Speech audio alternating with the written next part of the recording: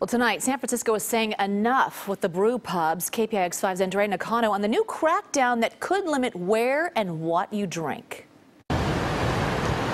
So here in the Mission, you know, and since 1996 with the dot-com boom, was the beginning of a train wreck just coming through the neighborhood. Roberto Hernandez has seen firsthand the changes his neighborhood has gone through in the last 20 years. We are ground zero for gentrification in San Francisco. Hernandez actively fought for a moratorium on new liquor licenses in 1996 and won. But in recent years, he says businesses have found loopholes to set up shop. We're saying, you know, enough is enough.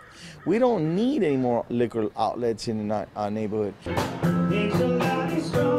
In a lot of ways, it's a necessary evil. Tom Tierney, though, is a business owner who welcomes the competition if it's the right kind. He opened up Pop's Bar 5 years ago and has made an effort to make sure his business fits in with the community. There's been a lot of changes. There's a lot of money coming in, and people want to keep the flavor of the neighborhood. Alicia Navajas, for example, enjoys the new bars and restaurants in her neighborhood. She feels closing this area to new businesses is not the solution, but the city can set some guidelines on how new establishments can enrich the cultural history of the Mission.